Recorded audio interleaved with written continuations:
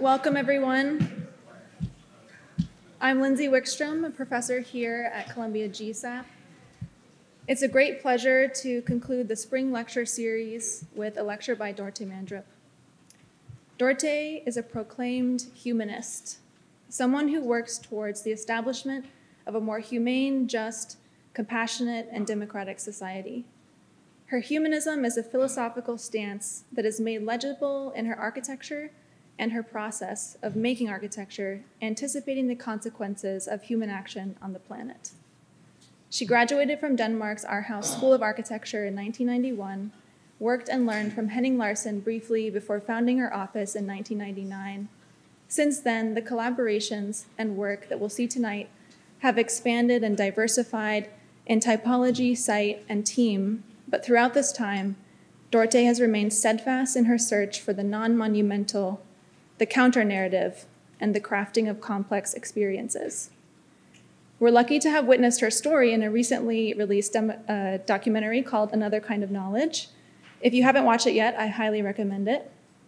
In it, she shares her passion for drawing out the embedded intelligence of building materials, describing this process as the richest source of idea generation. In her work, it shows. She is able to find an array of possibility in form and material stories, from Danish thatched roofs and reparative Ukrainian limestone to Swedish mass timber and Navy seaplane parachutes. Experimentation and research have propelled the work to unique and surprising places, linking architecture to the fragility of deep geological time, interconnected with human stories, heritage, tradition, and culture. Rendering context through making and materiality has guided the practice to where it is today. Dorte has designed many types of buildings, from co-housing to museums to research centers and schools. She brings a particularly concentrated and playful spirit to placemaking, attentively imagining new forms and motion, play, and spontaneity in these spaces. Her exceptional awareness that good everyday architecture has the potential to transform lives for the better is especially potent in the way she makes spaces for children and young people. Dorte has cultivated a practice that relies on the gathering together of many voices.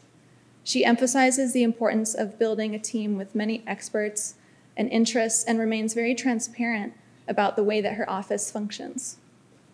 This point of view has enabled the practice to slowly grow to where it is today at around 86 people with more than 48 projects under her belt over the last 23 years, where she is now the title of creative director. Her sensibility for scale, site, and cultivated appreciation for difference have earned her in her office 5 UNESCO World Heritage Site projects to date and numerous environmental leadership awards. Among her many distinguished contributions, she has most recently been elected to the architecture section of Akademie der Kunst, joining architects Peter Zumthor, Sugar Raban, and Anne Lacaton, to name only a few. Dorte's work challenges the profession to be more radical in our empathy towards each other and our surroundings. Her work asks us to spend more time listening and making to approach our contemporary condition with new levels of openness and curiosity. So please join me in welcoming Dorte Mandrup.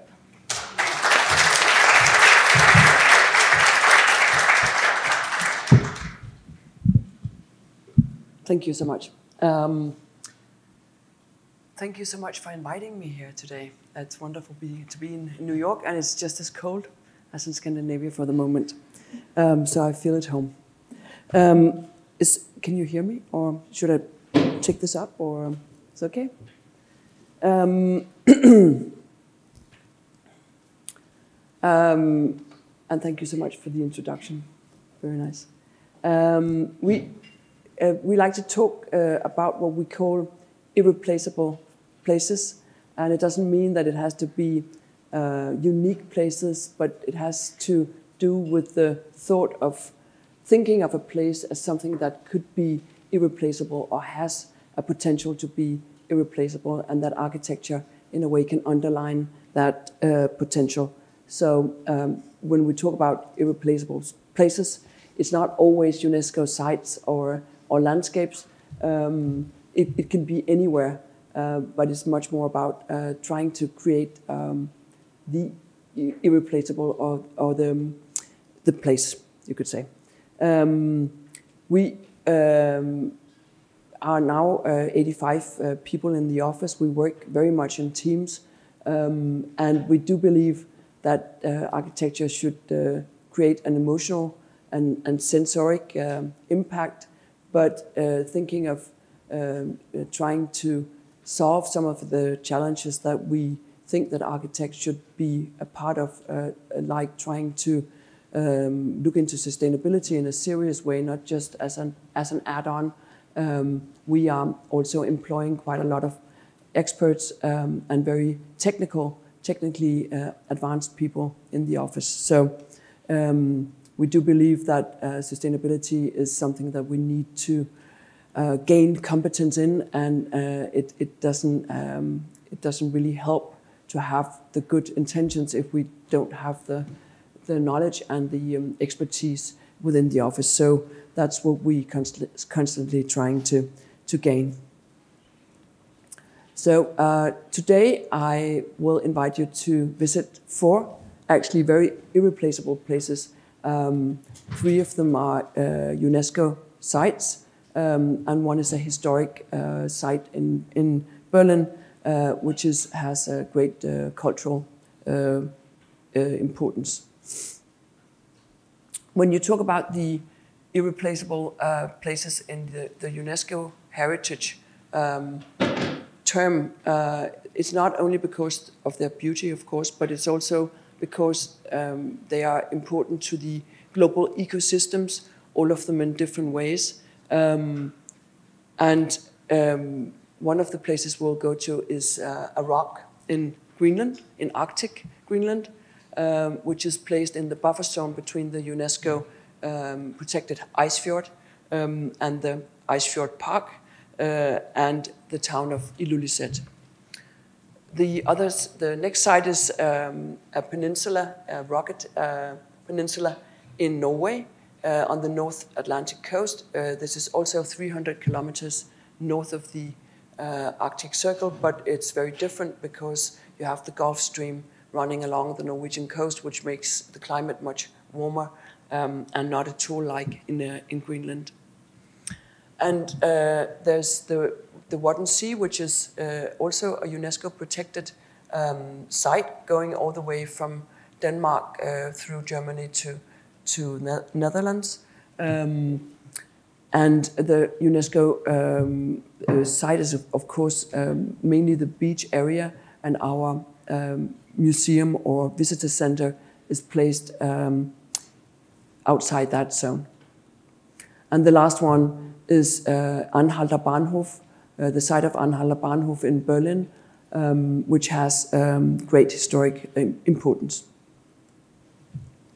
So if we start in the Arctic, in Ilulissat, as I said, 300 kilometers north of the Arctic Circle, on the west coast of Greenland, close to the Disco Bay.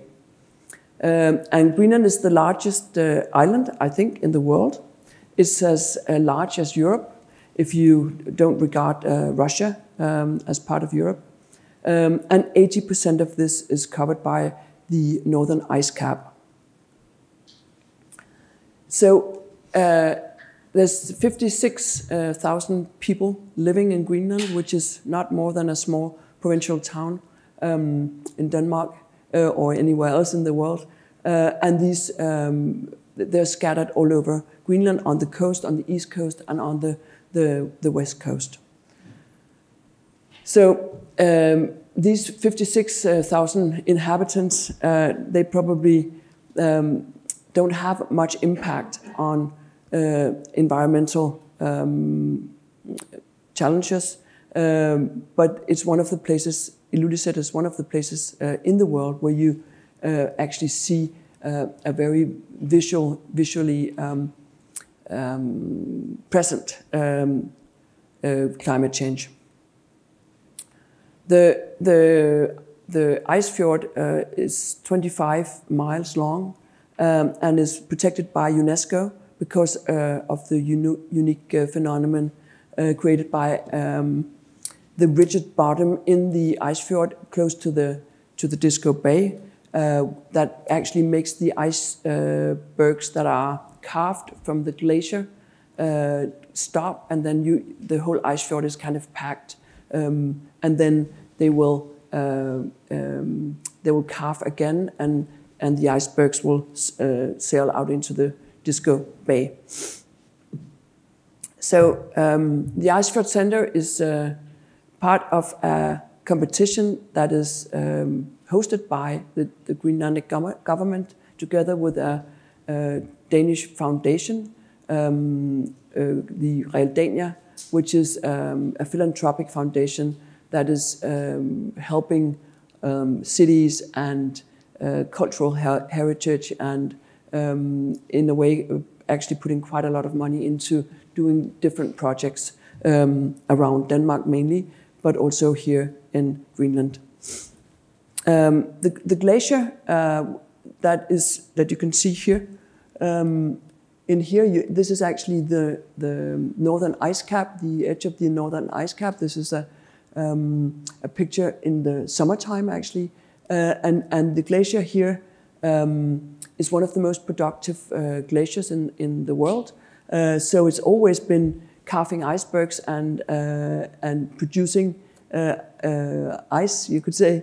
But what happens here is that in the last 20 years, the glacier edge has been moving backwards to this edge here, and it's very, very visible that the ice cap is melting.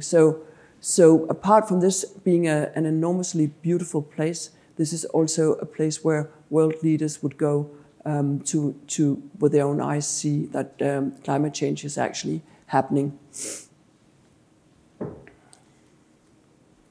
So even though the climate is truly really very, very extreme here, it's very cold in the wintertime. There's snow most of the year. Actually, there's only a window of June, July, August, maybe without snow. Otherwise, you have snow and you have wind and you have extreme temperatures.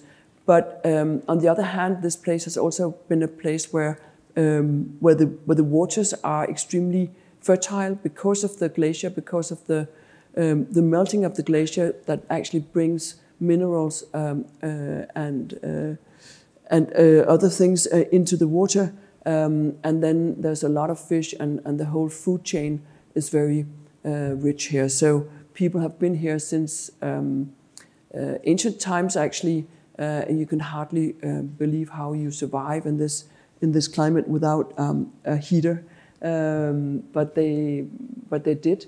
And since the 17th century, the Scandinavians has been here to hunt whales and other fish. So this is the Greenland's second largest town, 5,000 inhabitants, and there's almost as many dogs, 4,500 dogs, because this is the means of transportation in the wintertime along snowmobiles. There's actually not a lot of road in Greenland because it doesn't really make sense. And the main occupation here is fishing and hunting, and of course tourism is a really, really important income as well. So the first time we came here, Realdania and the Greenlandic government had a two-phased competition, international competition, and the first time we came here, it was a little bit disappointing because I thought that the site was was actually overviewing the ice fjord, but since that was in the UNESCO Heritage Area, that was not possible. So coming to the site, you couldn't see the ice fjord unless you actually went to the very edge of the site, and then you could actually see the ice fjord. And this is a summertime picture, and what you see here is constantly changing because it's actually icebergs that are packed, and sometimes the waters are open, sometimes they look like this. So part of the scheme to us was to create a building where you actually had a possibility to move through the building and this is actually a picture from this summer. And you can move through the building by cantilevering the building over the edge of the site. We got the possibility of getting the view past this big rock here and actually getting the view of the ice fjord as you slowly move through the building, and also revealing the dramatic ice fjord for the visitors that are not paying, but actually moving across the roof and then out into the wilderness. So in the Arctic, there's basically no locally sourced building materials. There's no forest, obviously. There's no timber. There's no steel. There's no concrete. So there's no production of building materials of any sort.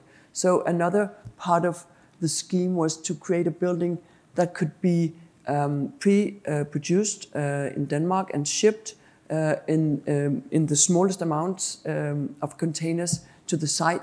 And as you could see, this is a picture from February.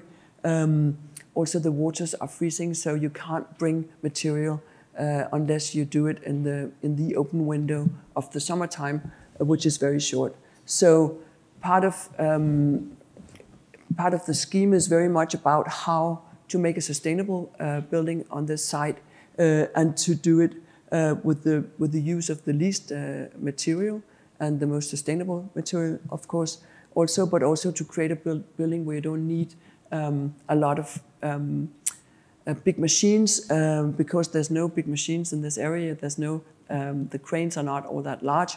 In a town of 5,000 people, you need to work with what you have here. Otherwise, you need to ship everything, which is not a great idea, not very sustainable. So, so being able to prepare this very thoroughly to make sure that we could ship everything in these containers and make sure that we're not missing anything, because otherwise you had to wait for 9 months to get the next shipment up here. So we prepared and we spent quite a lot of time doing every detailed drawing over and over again, you could say, and test to make sure that when we actually produced this and shipped it, we could also make sure that the building could be closed within the summer period of the 2-3 months before the snow came.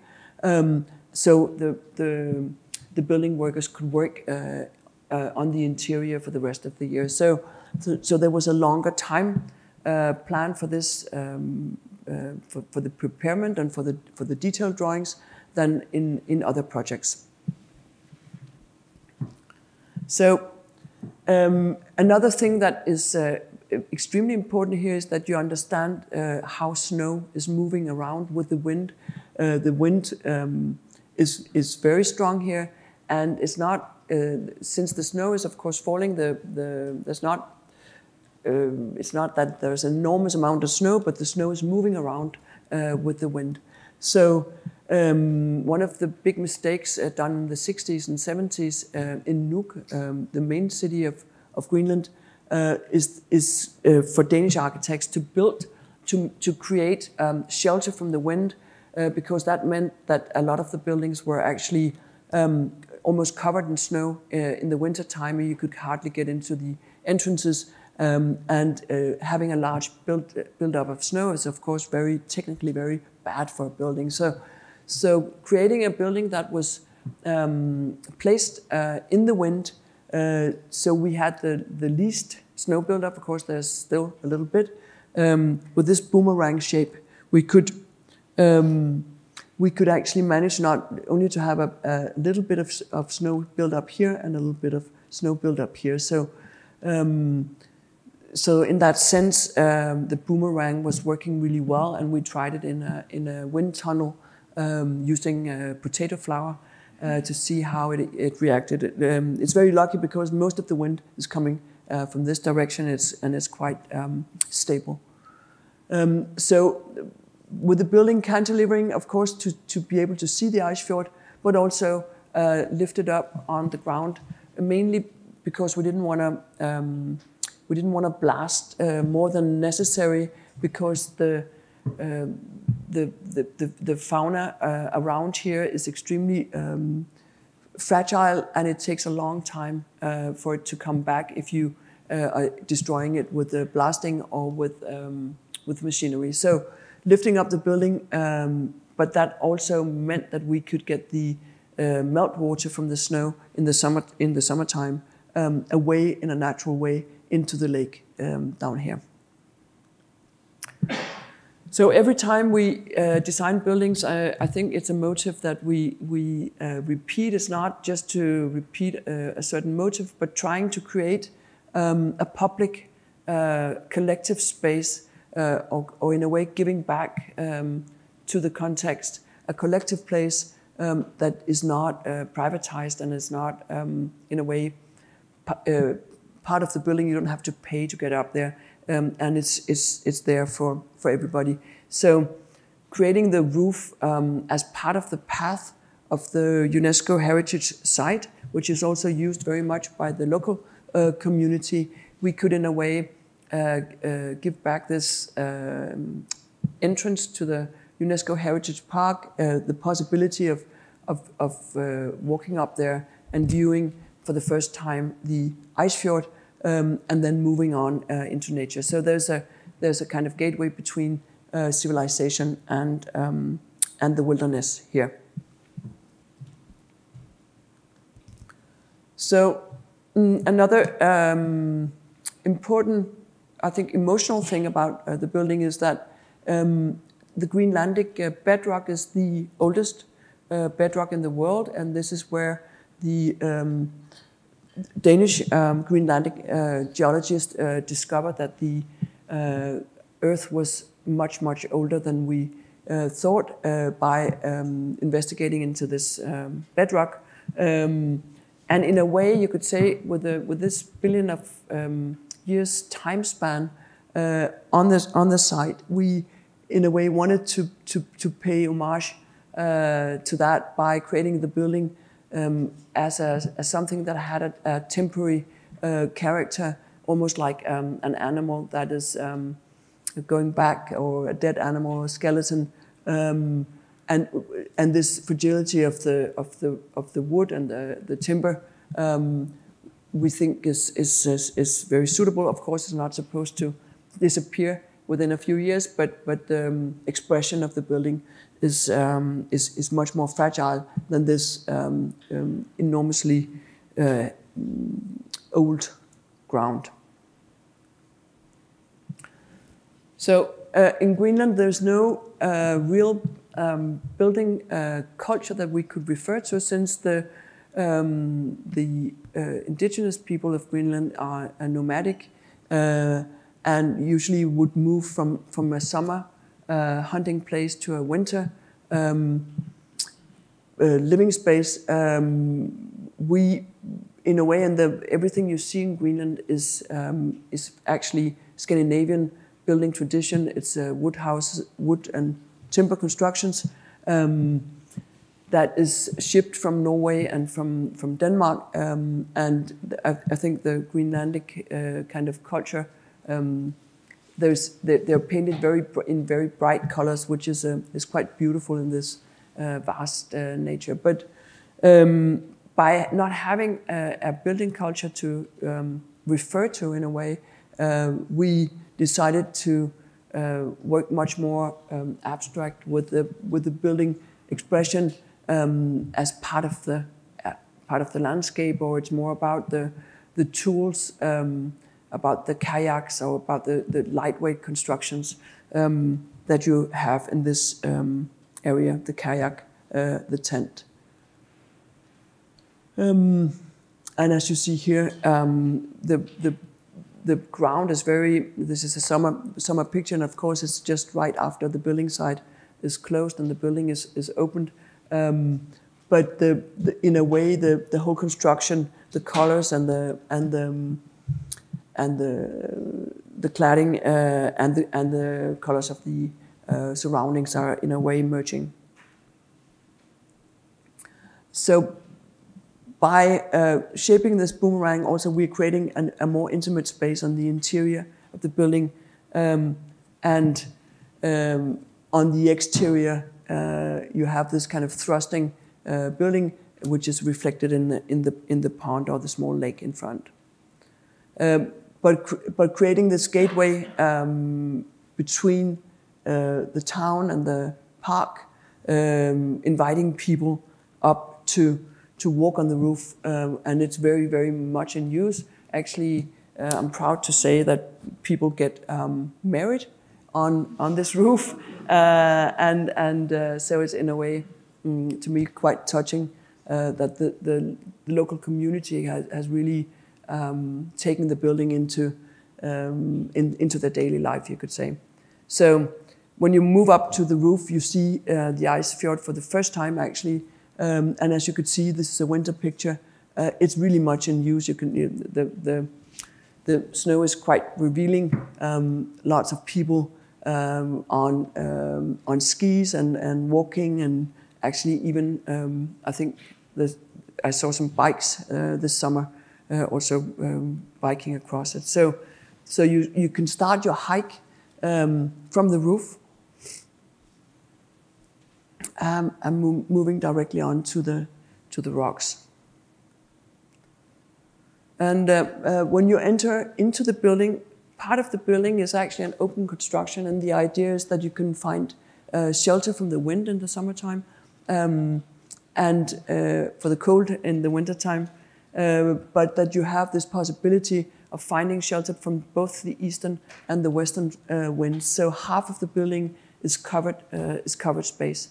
So when you move into the building, you enter into this quite closed rock, which is almost like a cave, you could say, and this is where you usually you will take off your shoes, because you have quite heavy shoes when you walk out in the snow. Also in the summertime, you will have hiking boots on, and so you take off your shoes and your winter clothes here, and then you move into the building.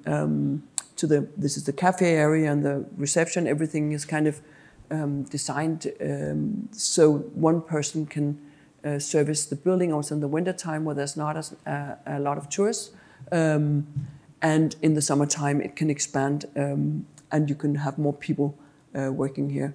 So the exhibition is about the importance of ice and Greenlandic culture, and it's kind of an overlap of very advanced technical means like the VR film here, and old-fashioned books. And actually the books are very, very popular. I guess they're almost exotic now.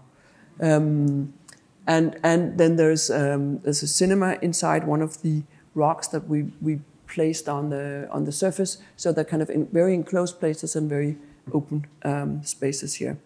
And here you see, moving through the building, you slowly get a view of the ice fjord. In the center, there's the centerpiece here is actually an ice core, and I think it's the first time an ice core has been exhibited. Usually they will be at universities in Copenhagen. There's a big storage of ice cores. This is where you can actually read things going on in the globe. You can see the Industrial Revolution and other big events happening around the globe in these ice cores. It's quite exciting, actually. And here's these small pieces here, of course, representing different eras.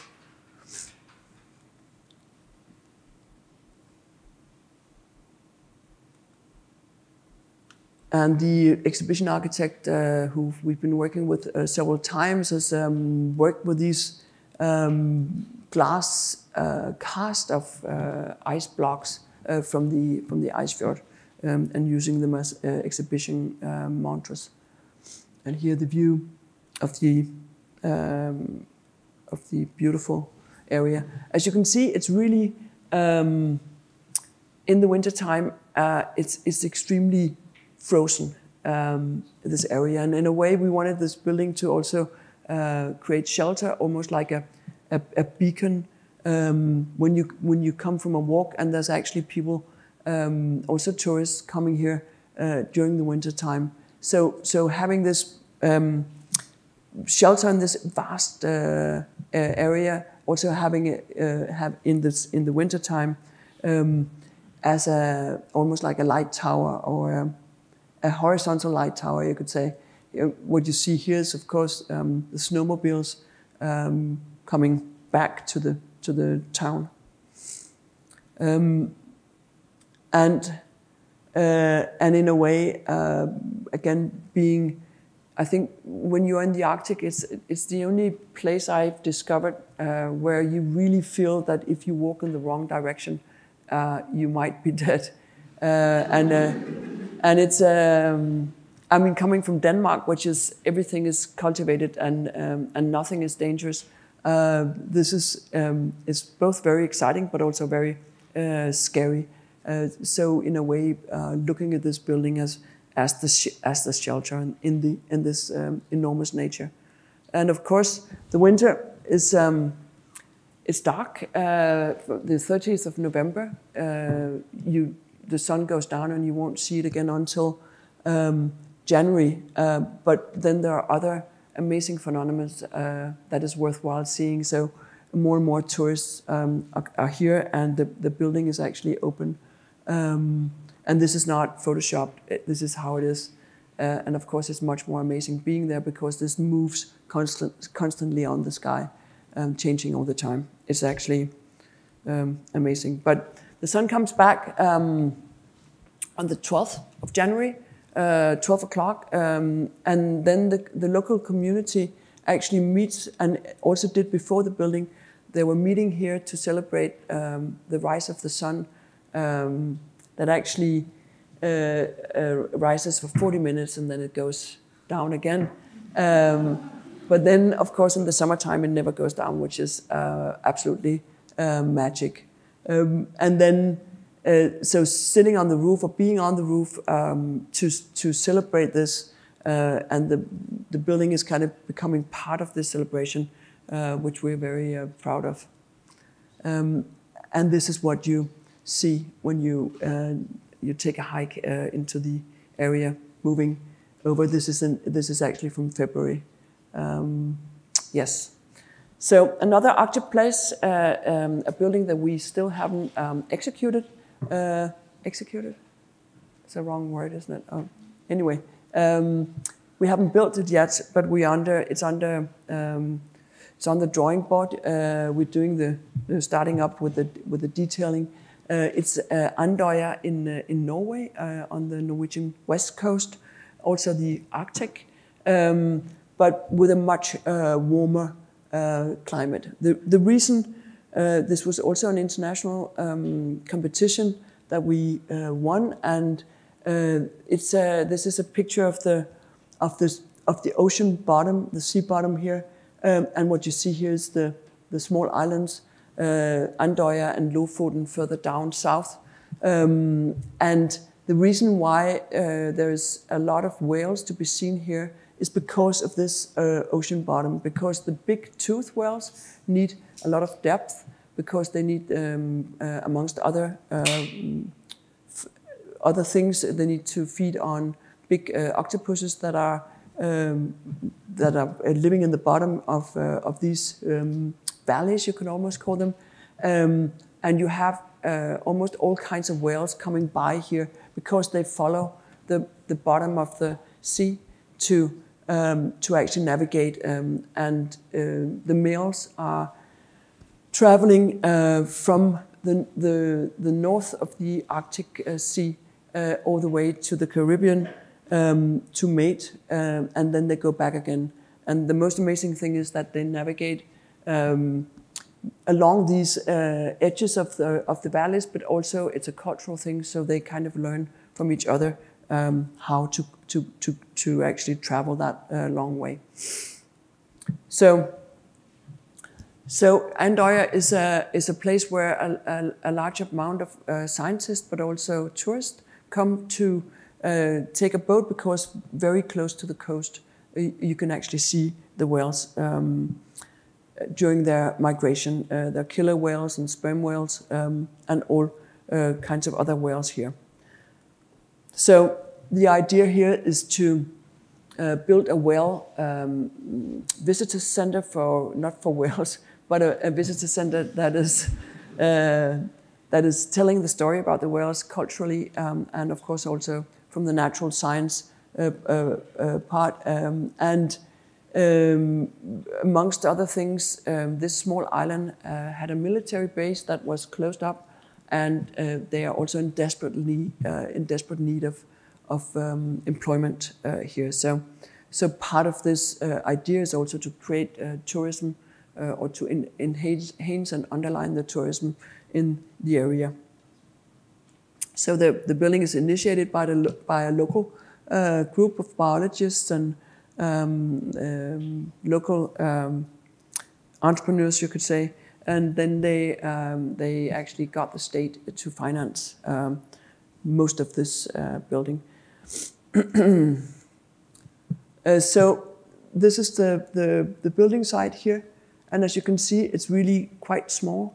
And the program was 6,000 square meters, so almost covering the whole area. And it was an area where also the local population would use for walks and fishing and so forth.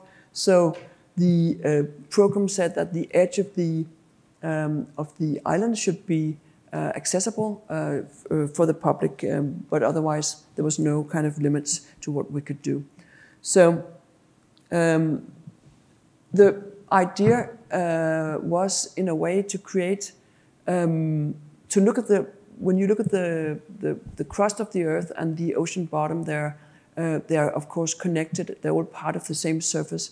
So the idea was to underline that, or to by looking at the site as in a way as an earth crust that you could incise into, or you could cut into, and by doing that you could create the building underneath the crust of the earth, and by doing that we could also create a new public landscape or plaza where you could view the ocean. You can't actually see whales from here, but at least you could look at the ocean from here, and by rising up this hill, you get a much better view. And then working with the surface of the island in a way so it created the floor of the building, and by doing that, we don't have a base of the building. Everything is in a way following the topography of the surface. So you only see the shell. And not a big base, and you get a very close relationship to the water on the outside here. And by working with a curved glass, we also get a quite robust construction, because the wind is quite harsh here also, and the curvature of the glass is helping us with the wind pressure. And also creating, in a way, a surreal view of the exterior.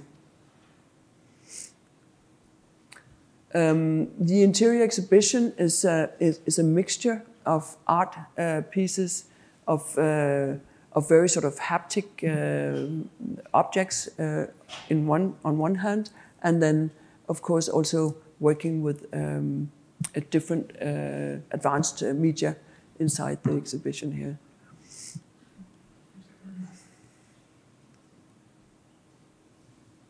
So being this close to the ocean and the very harsh saline atmosphere, we need to use concrete as part of the building. Actually, we don't like to use concrete very much anymore because it's so unsustainable. But we are working on minimizing the amount of concrete here, and then we use the natural stone from the area as a cladding of the building. And of course, making the roof publicly accessible, we in a way giving back land that was taken to build the building, and hopefully it will be kind of an important place for the local community.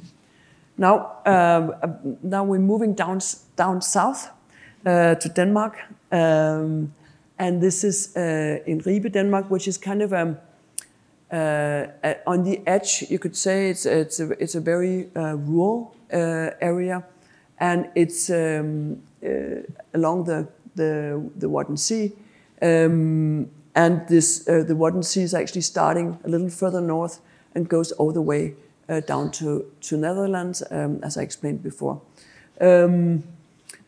And we've been lucky enough to create a trilogy, you could say, almost, of Wadden Sea centers. We are creating a seal center in Lauwersoog in Netherlands on the Dutch coast, and we are creating a trilateral conference center for the Wadden Sea collaboration in Germany on top of an old bunker from a submarine harbor from the Second World War.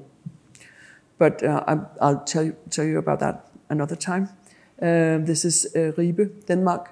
And the Wadden Sea looks a little boring here. It's just an open surface.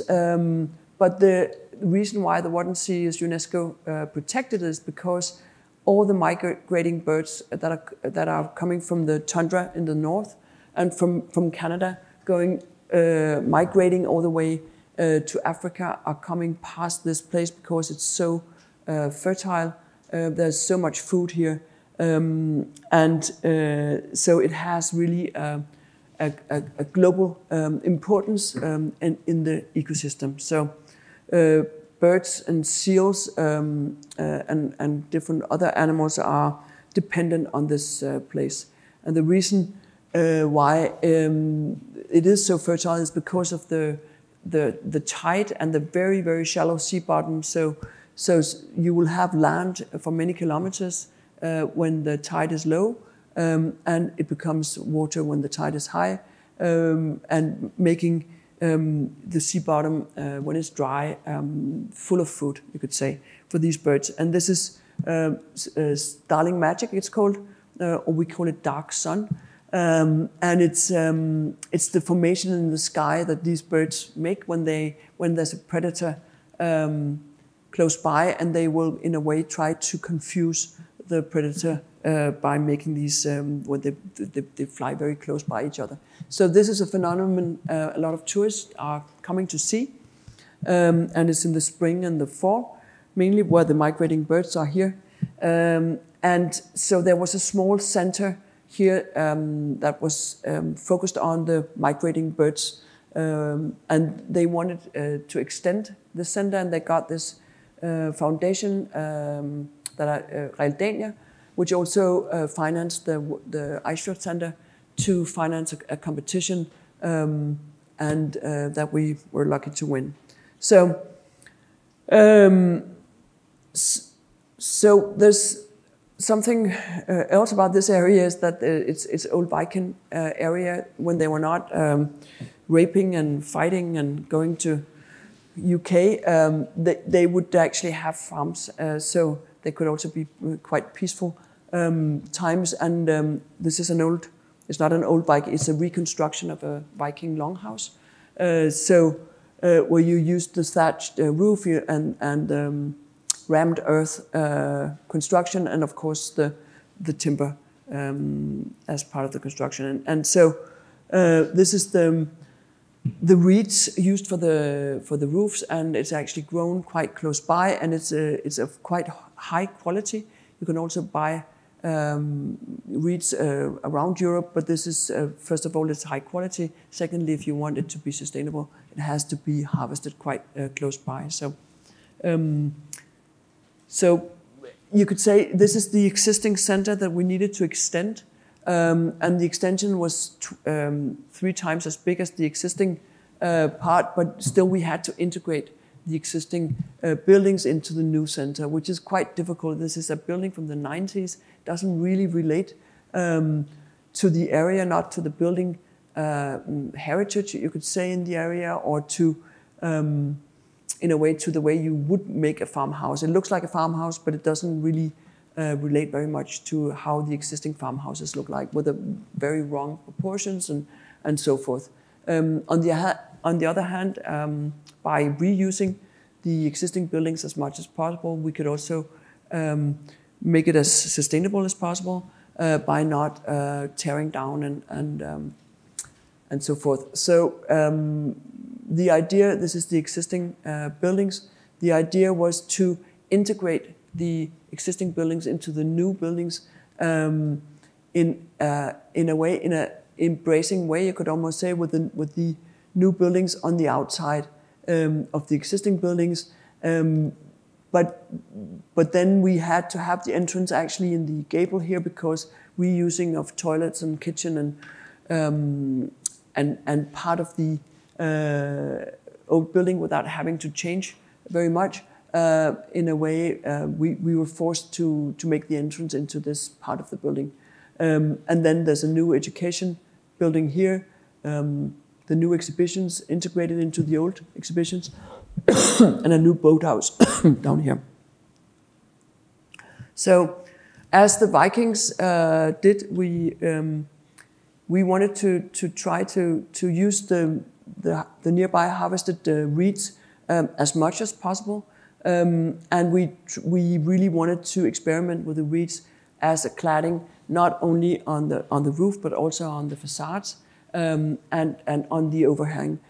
So we studied some of the Dutch buildings that actually had thatched material on the facades, but nobody had done the overhang before. So we worked with this in a way almost like a surface or a volume of clay, and worked with these cuts into the building, both to make the wind, which is very strong here because it's absolutely horizontal, to make shelter from the wind and make the wind actually come over the house, to create shelter in the center of the courtyards, but also to work with the entrance and to enhance that quite strange placement of the entrance, so it became natural. So the material and the site, in a way, the colors and the materiality of the area, in a way, patinates together, you could say. That so the building is in a way growing up from the very horizontal surface. The reed works really well in this very saline climate because it's impregnated by the salt. It's also helping the reeds to be fireproofed. So we use also salt as a fire protection. If this was actually placed in a forest, it wouldn't work as well, because then the reeds will deteriorate much quicker. So lots of wind and lots of salt in the air, then it's really good for the cladding here. So in a way, inserting these diagonal cuts to underline the entrance, awkwardly placed in the end of the building, and work with these diagonal lines all together to make this grow from the landscape instead of being in contrast to the landscape. And then, of course, also working very much with the connection between interior and exterior. A lot of exhibition buildings are these kind of closed boxes where you create your own atmosphere inside, but we really wanted this to be connected to the exterior, so we worked with different connections and different ways of looking at the sky or looking at the inframed part of the landscape here. The existing building, which was, as you probably could remember, white and with the whitewashed and with a red tile roof, we were cladding in Robinia, which is a European, sort of Central European, quite sustainable timber or wood, because it's extremely oily, and it actually works like teak, but you could actually harvest it in Poland and other places. So these trees are quite small and very skinny, and they also are moving a lot, so you can only work with them in quite small pieces, otherwise they will bend and so forth. But this is the cladding is non-treated, and you can actually work with this without treating it at all. It goes grey after some years. So the interior is abstract, and we try to, in a way, move back so the exhibition becomes more important than the materiality of the building here. And this is the last part of the exhibition. It's called the Departure, and it's an art piece, which is a digital art piece trying to tell the story about the departing birds. So Berlin, Germany, which is the only kind of city site for this lecture. The Anhalter Bahnhof, I don't know how much, I mean, now we're quite far away from Europe, but Anhalter Bahnhof has for Europeans, and especially for Germans, really heavy layers of emotion. In the beginning, Anhalter Bahnhof was the largest train station in Europe, and this is where people were coming from, mainly from the south, and arriving in Berlin. And a lot of liberals, a lot of scientists, a lot of artists coming to Berlin during the Weimar Republic, which was kind of a center for art and science in the 20s. So they came through Anhalter Bahnhof. It was later, after Hitler took power, it was also a backdrop for a lot of his propaganda, receiving people here at Anhalter Bahnhof, and also very tragically, this is where a lot of the transportation to camps went from. So in a way, it has both been good memories and certainly very, very tragic memories around Anhalter Bahnhof. Then, when the wall came into Berlin, Anhalter Bahnhof lost its importance totally. It was bombed during the war, but then there was still ruins left, and there were also trains coming and going from Anhalter Bahnhof until the war, which meant that the tracks were going into East Berlin, and in that sense, coming from West, it was kind of meaningless, and it was blasted in the 60s. So not during the war. It was bombed during the war, but the remains were actually blasted during the 60s. And one of the things that's one of the things is that there's only one fragment left of the Anhalter Bahnhof on the site, which was actually saved by a local architect that insisted that there had to be remains, something that could bear witness in a way to all the tragic and stuff that had happened at Anhalter Bahnhof. So there's a small fragment left, and there's an organization, a foundation, that private organization that is raising money to build a museum for exile here, because the meaning of being an exile has not really been explored in exhibitions. It's mainly the Holocaust that has been focused on, but the meaning of being in exile and all the people that went into exile from Anhalter Bahnhof in 1933 or very fast had to go into exile. So this museum, which is also an international competition, is about exile and with a focus on exile after 33. And so I'm going to play a short video now, which is one of the videos that will be in the exhibition.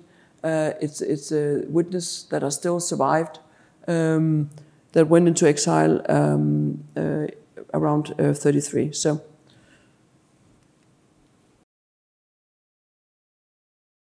Wann beginnt das Exil? Nicht gleich. Also in meinem Alter, 17 Jahre oder so, ist das ja ganz schön aufregend, in die Fremde zu dürfen. Doch sehr bald kommt das Gefühl auf, ich kann ja eigentlich nicht mehr zurück. Man hat sich eingeredet die ganze Zeit, ich bin im Ausland, aber ich kann ja immer heim. Und auf einmal merkt man, weiß man, dieses Heim wird es nicht mehr geben. Und das stimmt ja auch. Man kommt ja nicht zurück. Man kann ja nicht zurück. Weil man sich selber verändert hat und weil die Heimat sich verändert hat. Heimatlosigkeit, Verbindungslosigkeit, das Gefühl, im leeren Raum zu schweben, nirgendwo hinzugehören. Und es bedeutet damit den Verlust der Identität, dass man nicht mehr weiß, wer man eigentlich ist, wozu man da ist. Eigentlich ein Zustand, den man lebenslang leidet, ja? Dass man seinen eigenen Gefühlen, auch wenn sie nachher kommen, nicht zu einem Land, aber zu einem Menschen, dass man seinen Gefühlen nicht traut, weil man sich sagt, ja, was sagt man sich? Irgendwie unbewusst sagt man sich, ein Heimatloser hat kein Recht, etwas zu fühlen. Kein Recht, auf seinen eigenen Gefühlen zu bestehen. Das sind erfundene, fiktionale Gefühle. Die echten Gefühle hat man nur in der Heimat gehabt. Nur dort konnte man etwas fühlen. Das ist ein furchtbarer Zustand für einen jungen Menschen, dass man sich selber so misstraut und dass man nicht mehr das Gefühl hat, man selber sein zu dürfen. Darauf läuft es am Ende hinaus.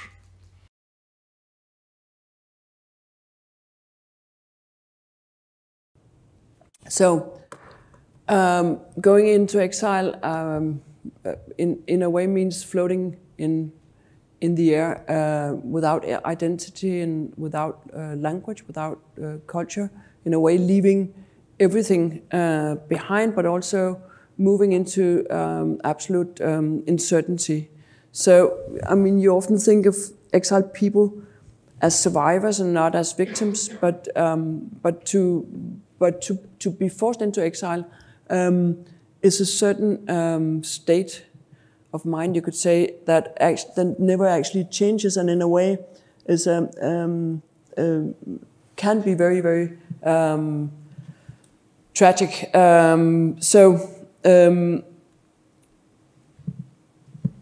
When you could say that, when you look at this, when you look at the site, and you have this, this is only part of the former entrance portico that you have left. So the extension or the enormous extent of the former building is no longer there, and in a way, you could say that the scale of what was there is actually not present, but still the fragment has in a way been bearing witness to so much, and it's so in a way what we wanted to do. This is when you go through the fragment and you only see a sports field and a new kind of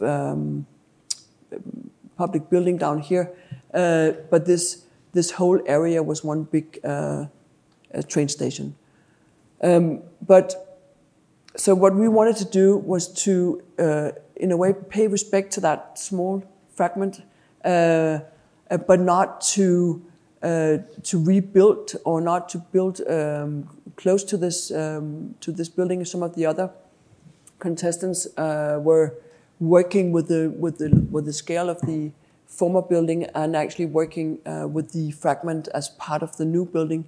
And we wanted to also represent the span of time, you could say, of this that has emerged since everything happened around Anhalter Bahnhof and then the new building here. So creating, in a way, a plaza of remembrance between the existing fragment and the new building was important to us, since you cannot, in a way, you can't repair, you can't rebuild history. So mainly the new building is a backdrop to the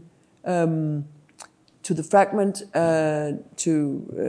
to underline the fragment and to make a new abstraction behind it. So the idea is that you have the former entrance building here. This is the what's left, this small portico, and so what we did was to work with the geometry. So the backdrop itself were placed exactly where the entrance stairs to the tracks, which were on the first floor of the building.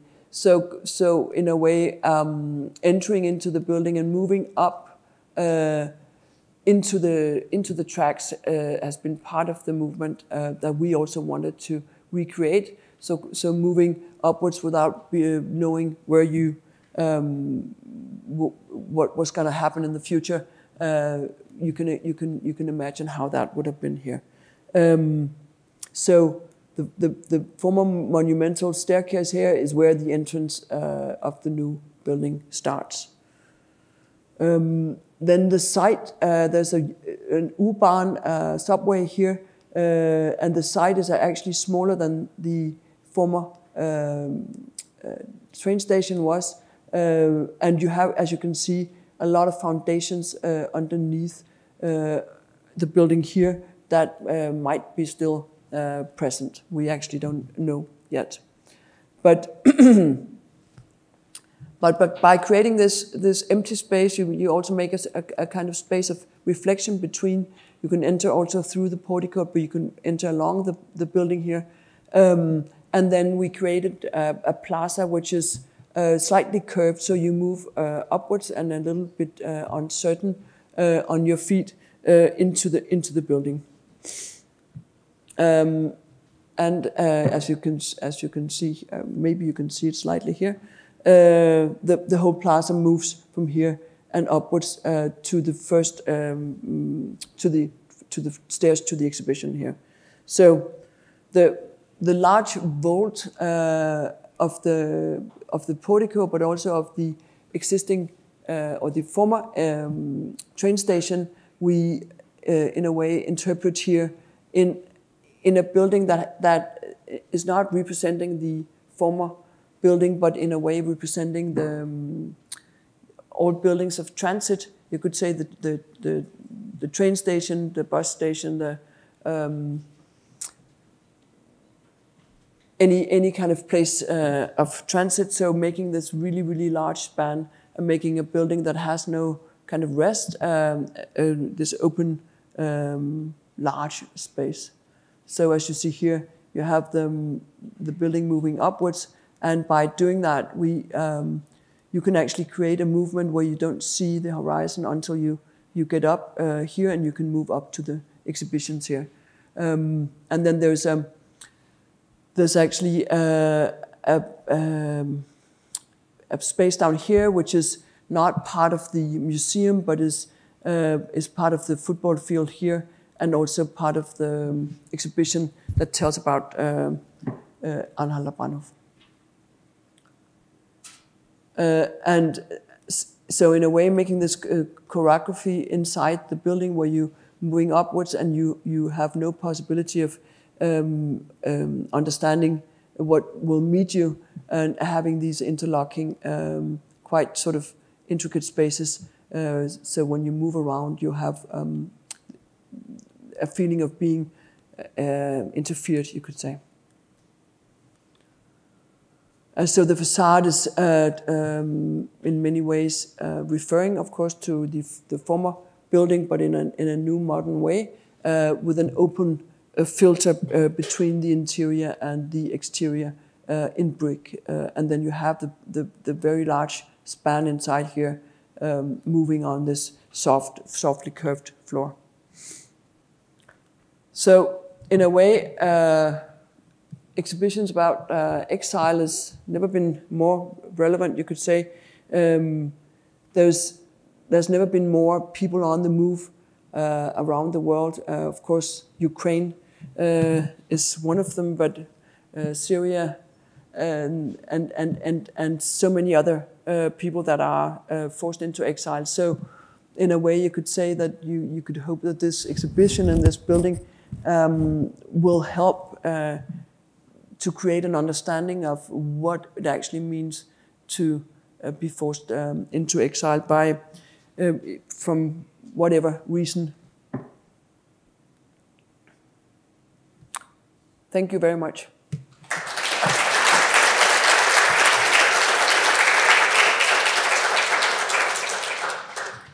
Thank you so much, Dorte.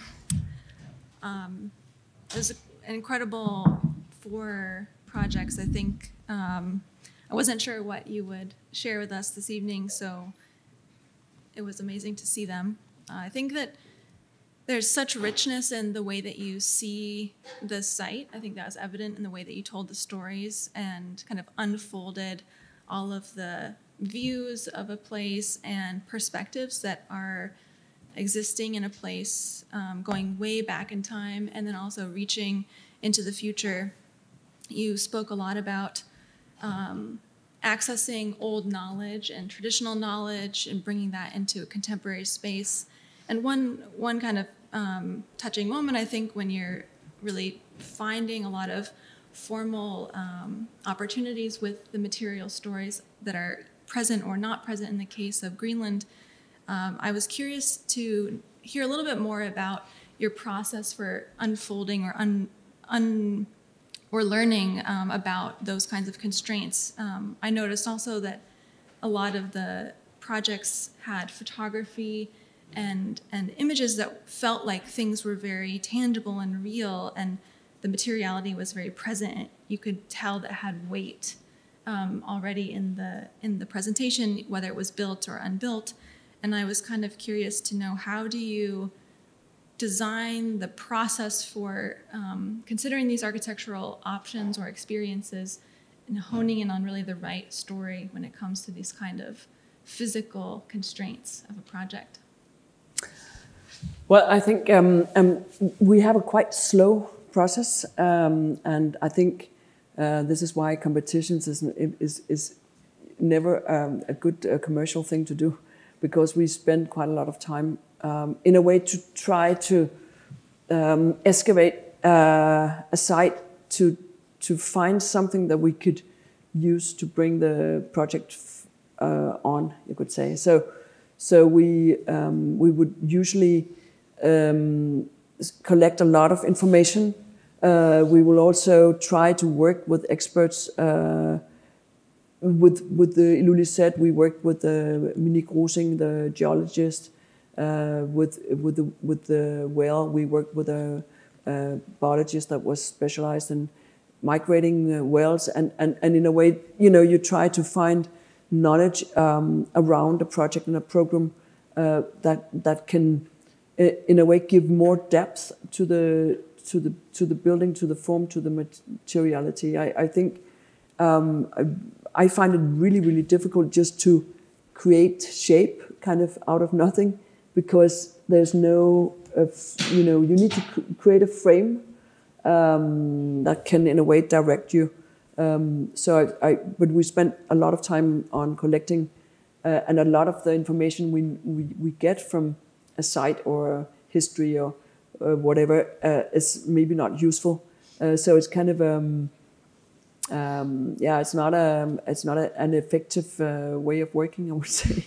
But then, of course, there's a lot of intuitive choices to be made. But then what we would do would also try to create, a challenge that we need to solve. And then we would test the different concepts up against these set of challenges, you could say. So it's kind of a slow moving inwards from lots of information to concepts, and I try very much also with the sort of younger architects in the office to prevent that there's kind of a certain shape or form or object created before we know what we really will find as important.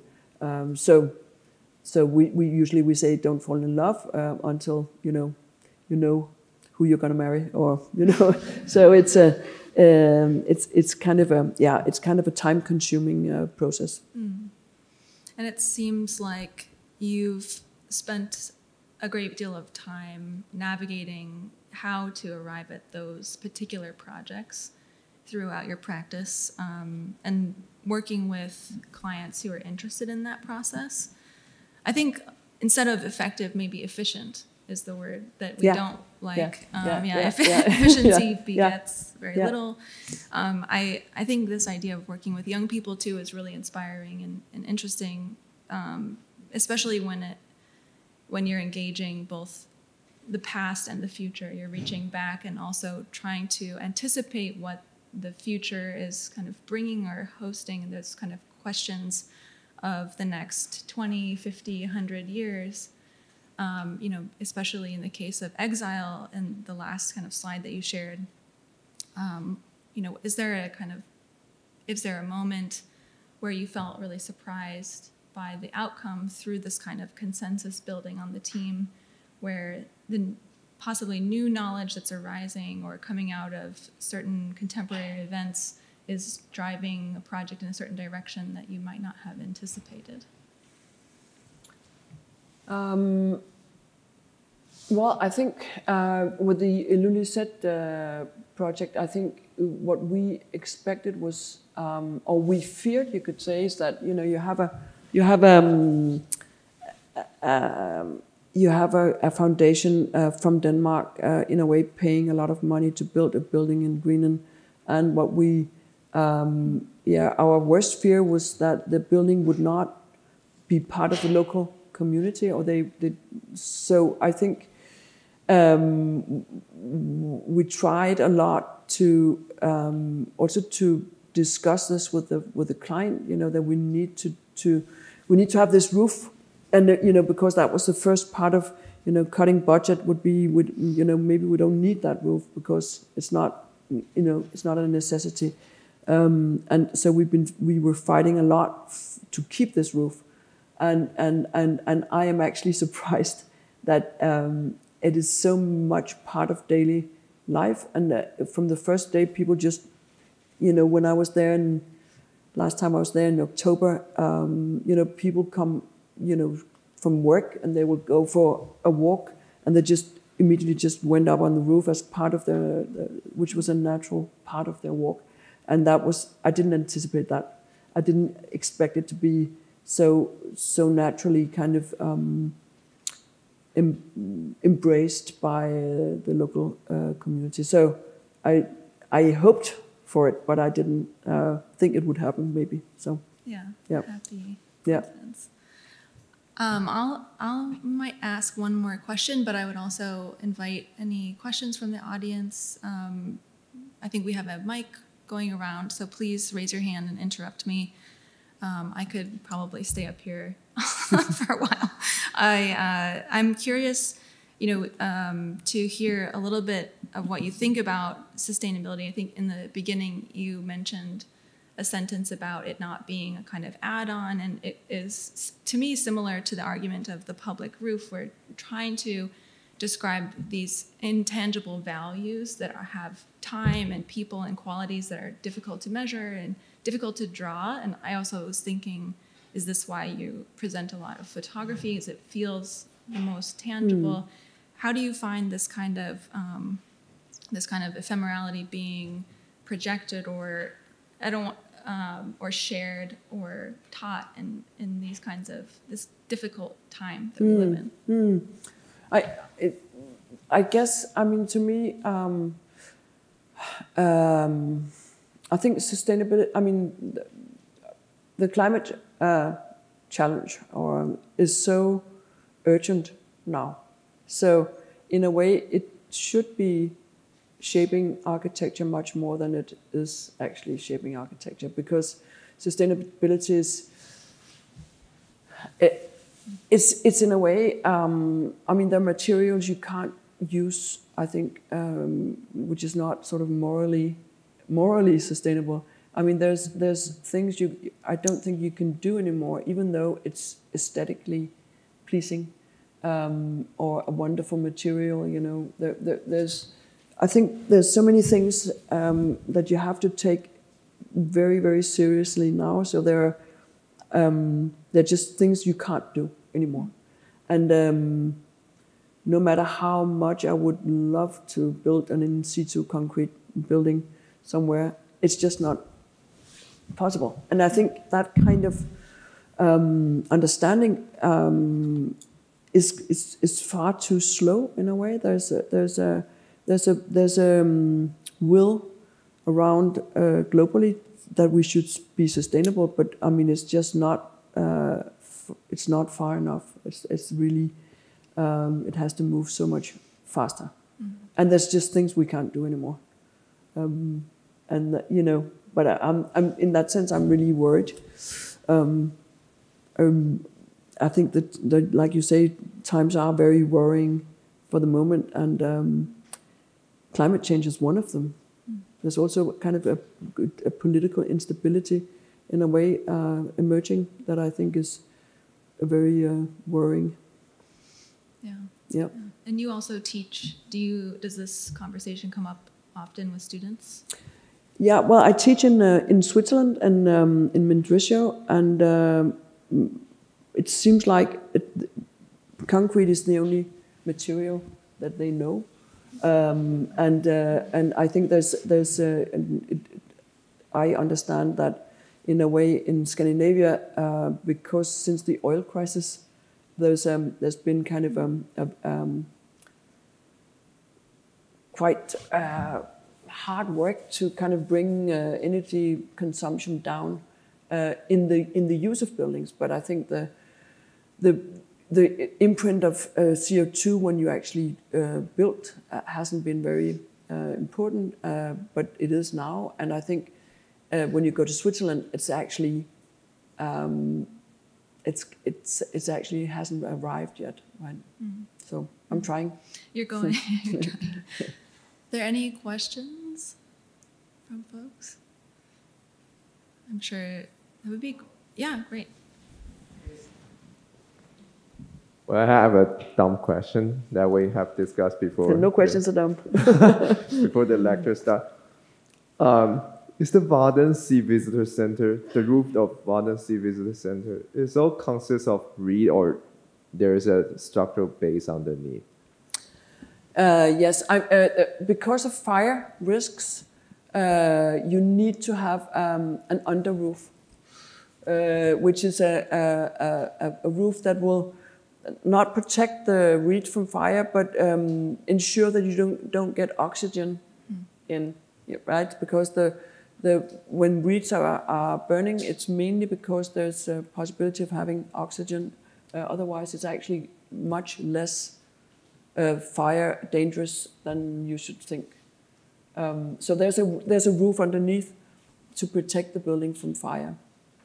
But in a traditional construction of reeds, you would only have a wood construction, an open wood construction, allowing air in underneath, which also keeps the reeds healthy. But you need an under roof, especially for a public building. Otherwise, it's too risky. Mm. Was that a good answer or an answer? That's a great question. But with the Wadensee Center, the existing buildings was actually made of steel frames, so the outer cladding was just a cladding. There was no, it wasn't a construction actually.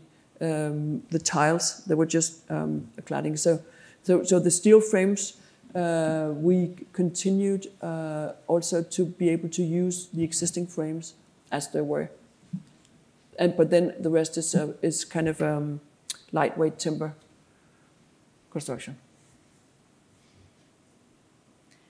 Based on that building and this kind of question, have you had this question before? Are other folks trying to build off of this demonstration project of thinking about new types of thatch roofs and contemporary buildings? Well, there's the thatchers in Denmark, which is only like about 40 people. They were really happy with this building and they were so great. They worked very sort of. They really wanted to help us with the experiment, and in the end, the company that won the bid had to take all the other thatchers in because otherwise, it's quite a big building. So after this, there has been kind of a small rise in thatching modern buildings because usually it was, it's very sort of traditional, old-fashioned, not part of an abstract way of thinking. Yeah. Was that beautiful? Was that an answer? Yeah. No, I think it's interesting. I mean, it makes me think about places that might consider that kind of system that might not have that tradition. I mean, I think someone, interrupt me if you have a question. I'm just going to keep going. So one question based on the straw roof is, what about a place that has less tradition or less construction knowledge, or there's a kind of need to build up a new history or build up a new identity of architecture? How do and we kind of live in this global world where materials are moving all across the planet and knowledge is moving all across the planet, and we as people are also kind of from many places. And how do you think of this kind of translation of practices like that in bringing them into other types of climates? Is there a kind of ethical or right and wrong, like climatic performance? I don't think there's a right and wrong, but I think there's you need to be extremely thorough to understand your building techniques and your materials. I guess what is absolutely crazy is bringing modernism into the desert, with glass and steel buildings and cooling them down. It's in a way there's a kind of common sense, I think, in using building techniques that has to relate somehow climatically, and so no right and wrong, but I think there's a thorough investigation into materials, and of course the thatching. Using reeds is really, there's a lot of knowledge in this. You can't cut the reeds, for example, because the capillary effect will actually suck water into the reeds if you do. There are different things that you need to be very certain of, which doesn't have to do necessarily with tradition, but it has to do with knowledge, I think, yeah. Wisdom. Questions? Oh, great. Eric, please. Thank you, Dorte, for this amazing lecture. So much of your work has to do with a kind of immersive quality within the landscape, and in the representation also kind of really emphasizes that. And I remember your Cornell students also, they somehow were inspired by that too. But what about the conversion? I mean, there's so much technical knowledge that goes into your work, so many detours and inefficiencies we've heard about, arguments probably that we're never going to hear about, sitting down with a building inspector and convincing them that the thatch roof will work, or the client that the roof will work. But in the presentation of your work, we see the kind of the finished product, or very elegant, simple diagrams that are probably, I'm not sure if these were the ones you used to convince people. Can you give us a little hint, some glimpse of the back of the house? Like what happens at Dorte Mandrup that you didn't show us today? Some aspect of like the struggle, because otherwise it just looks like perfect tennis. Yeah, we lose a lot of competitions, and we also lost a lot of projects that that we won, and then so I think there's I think that's probably the worst about being an architect, is everything, all all the good ideas that you can't convince anybody on doing. But I no, actually, I think it's a lot of struggle. I think we spend a lot of time struggling, and the success rate of, you know, just going there to get stuff, I mean, where stuff is actually realized, is not that high, you know. I mean, it takes a lot of failures. We have this shelf in the office with all the failed projects that you know they're up for sale. Like you can get them for 10% or 20%. No, there's an enormous amount of projects that are not hasn't been realized, and my question is actually specifically about these projects. No. Like the moment, you know, what did you show the clients at the beginning? Oh, how do you okay. How do you get there? You know, how do you get there? Yeah, being very stubborn, I guess. Yeah. No, I think that I mean, you need a good client you need a client where you have, I guess, chemistry. I think with these two foundations, or with these two buildings that we actually did for this foundation, Realdania, or with those, you know, they are very active investors, very active, you know, doing the competitions, being part of competitions, actually being a client. And there's another foundation in Denmark that has other ideals, I guess, that we can never win a competition with them. I mean, it also has to do with common goals, I guess. And so I think in the end, I think, you know, choosing the right client, if that was possible to choose your clients, but at least you can choose who you don't want to work with. So you don't spend so much energy that is wasted anyway. So in the end, the client is all. I think it's everything. Yeah. Yeah. I've had really bad clients too. So and you could never realize anything with a really bad client.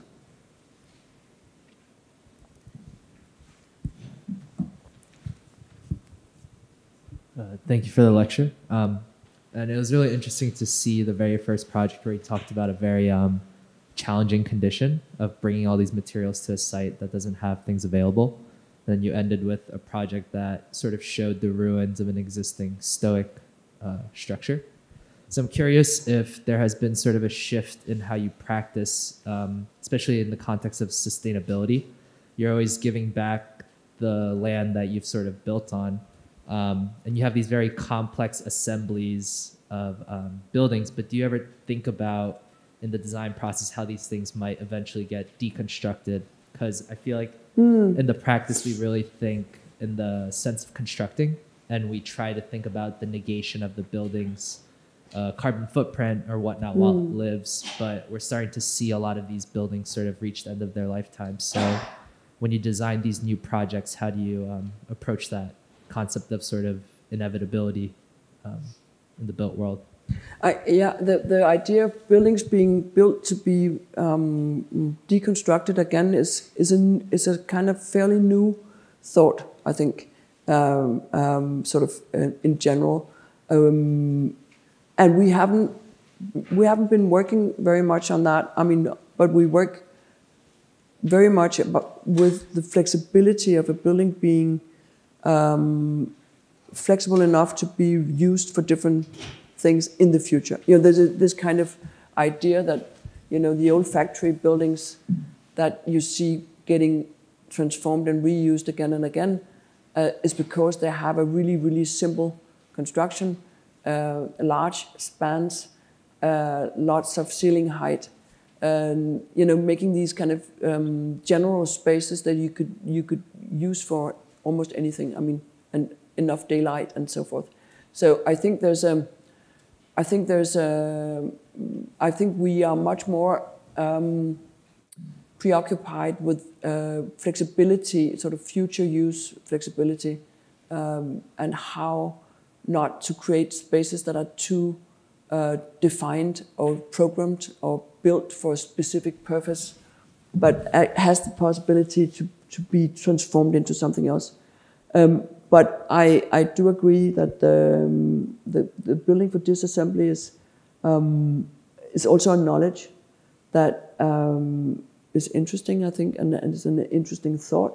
But I think it's much more important to me to build sustainably. I mean, to actually transform, if you can, what's there, and to build in a way so you have a flexible building that can be used for many things in the future, and of course to use sustainable materials and energy consumption and so forth. And it's not just to make it more sustainable than yesterday. I think we have to be as radical as possible now, because it's just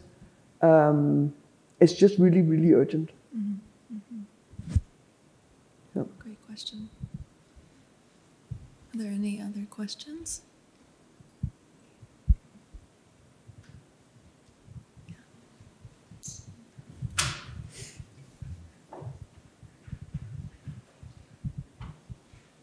Hi. Thank you for your lecture. It was amazing. My question is about your kind of engagement with the topography and the ground plane and like the ground surface. And you showed the project in Greenland where it's elevated at points, but then the project in Norway where it's actually directly engaging with it. And I was kind of struck by the images in the Greenland project of like the before and after of the site. With before it was super like rich in plant life, and afterward, I mean, it will come back, but there was definitely like a lot of dirt and debris. And I'm just curious because I know that obviously there are a lot of issues that happen when the architect passes things off to the contracting team and the builders. But I'm just curious, like how you reconcile like your design with the actual construction and the impact of it on the ground. And then, yeah, any thoughts about that? Because I feel like that's something I think about a lot, is like this issue that construction by its very nature kind of tears things up. So just curious to learn more. Yeah, it's I guess using as little machinery as possible, blasting as little as possible. I mean, all of these considerations was really part of the planning of the building site, and it is true that when you see the first pictures right after the building site was kind of closed down and the building was open, looks really like an explosion has been there almost. But it's also because the time of the year. I mean, when you go to Greenland in the summertime, you have this. It's called Arctic cotton. You have these white cotton fields almost all over, and so there's the changing of the year also, and hopefully next year you'll have a much greener site. But it is kind of devastating to because it takes so much longer in the Arctic than anywhere else. Yeah. Yeah. Thank you. All right. Are there any other final questions? That's a great question. I mean, I think that we're ready to say goodnight, but I wanted to just thank you so much for sharing your practice with us and for sharing the evening. So thank you, Dorte. Thank you, and good luck with your finals.